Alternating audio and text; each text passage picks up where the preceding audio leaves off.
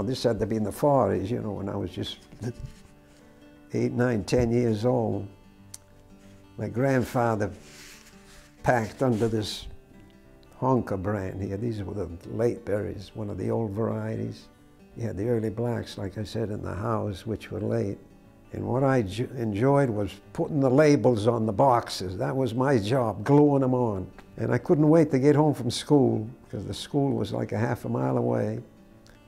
I wouldn't take the bus, because the bus made a circuitous route to get home. So I'd run home all the way.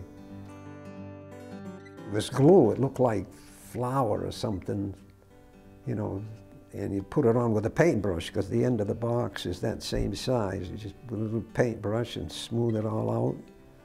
My grandfather, he was real fussy. If I put a wrinkle in it, if it didn't go on the box good, he'd make me take it off, scrape it off, put a new one on. He wanted those labels on correctly. The railroad was just down the street, so a lot of times we took the boxes directly to the railroad car.